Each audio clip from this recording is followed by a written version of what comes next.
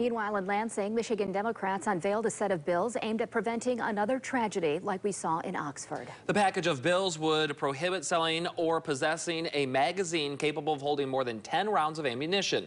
If passed, the bill would take effect on January 1st of 2023.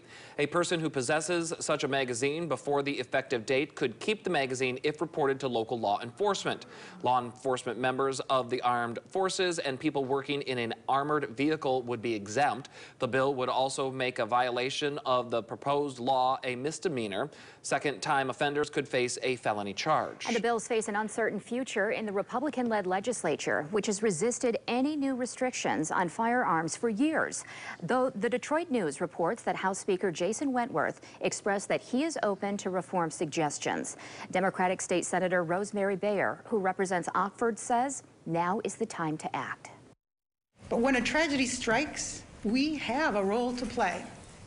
As a legislator, it is our role to propose policy changes that might be able to save lives and prevent this senseless tragedy from happening again.